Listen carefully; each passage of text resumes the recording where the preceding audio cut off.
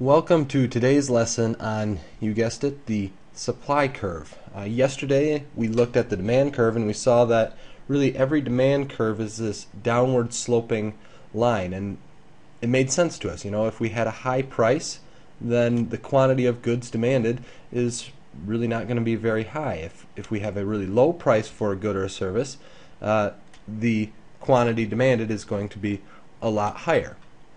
Well, today we're going to look at the supply curve, and we're going to do it in much the same way that we did the demand curve, and we're going to create our own supply curve.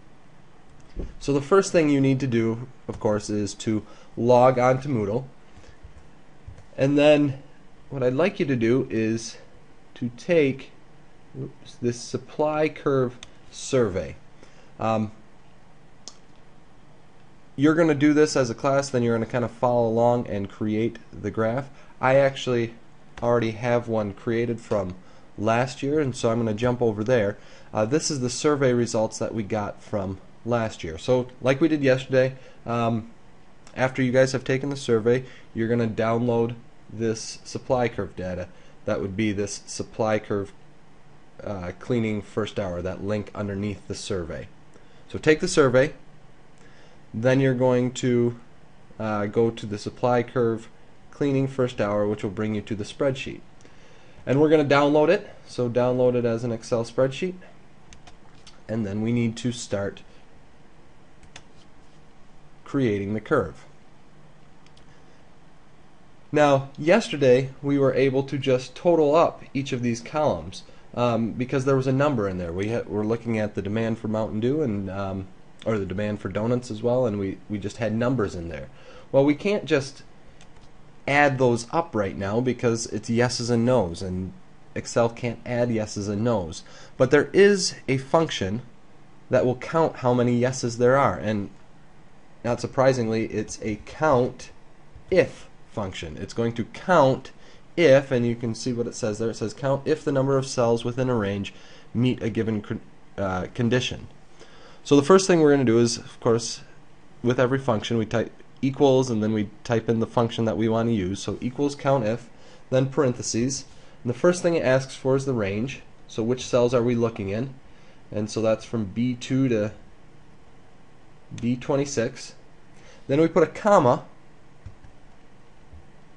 and it's going to ask for the criteria, and we're looking for if it says the word yes. And we have to put the word yes in quotation marks, so it'll count how many times it sees the word yes. Close my parenthesis, I hit enter, and lo and behold, it's 2 times. I'll run through that one more time, and you may want to pause it after I've done this to do it on your own. So we're going to do equals count if, that's the function we want, so equals count if, parenthesis, the range, so we select the cells we want, B2 to B26, and then we put a comma in, and that comma is extremely important because that will tell Excel, okay, that was our range, now we're going to look for this criteria, and we're looking to see if it says yes, and we put yes into quotation marks. Close the parentheses, hit enter, and then like we did before, if we grab the bottom right hand corner of that cell, we can drag it over, and we will have our number of yeses for each of those different dollar amounts. Now we just need to graph it.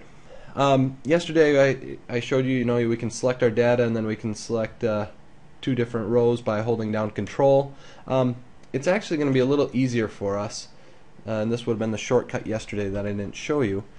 I'm going to actually copy these dollar amounts. So Control C, Control V, and paste them down below. And the reason I want to do that is because 2 things. One, it makes it easy for me to select the data that I want to use in my graph. So I've got my prices here in row 28 and my quantities in row 27, and they're together, so it's really easy to select them. But the other advantage it gives me is, remember, Excel always puts whatever in the top row into the as the x on the x-axis, on the horizontal axis, and we really want our quantities on that horizontal axis and our prices on the y-axis. So now we selected our data, we go insert, scatter plot. We're going to do one with lines again. Because we had a little glitch in the data, we get this kind of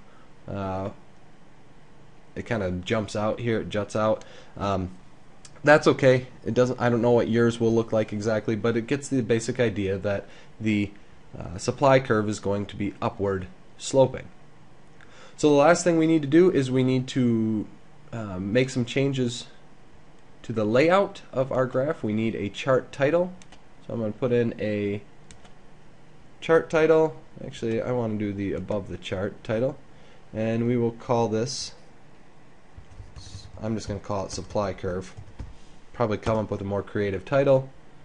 We need our axis titles. We need our horizontal one, which is always quantity.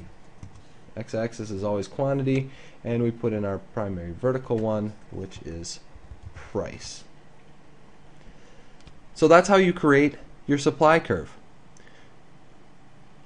I would say pause it here for a moment, make sure that you have that figured out, and once you do have that figured out, then you can move on to the next step, which will be, as a class,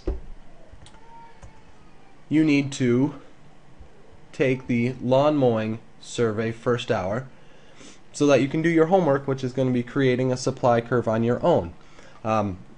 You may work with a partner or somebody in the class if you need to, but you first need to take this lawn mowing survey. It'll look just like that cleaning survey that you took earlier, and then you need to go to the supply curve lawn mowing, that homework assignment. You will click on your results, and then you will create that graph, and then you will upload that spreadsheet. You'll save it and upload it here when you are finished. Thank you, and I hope you guys have a lot of success today.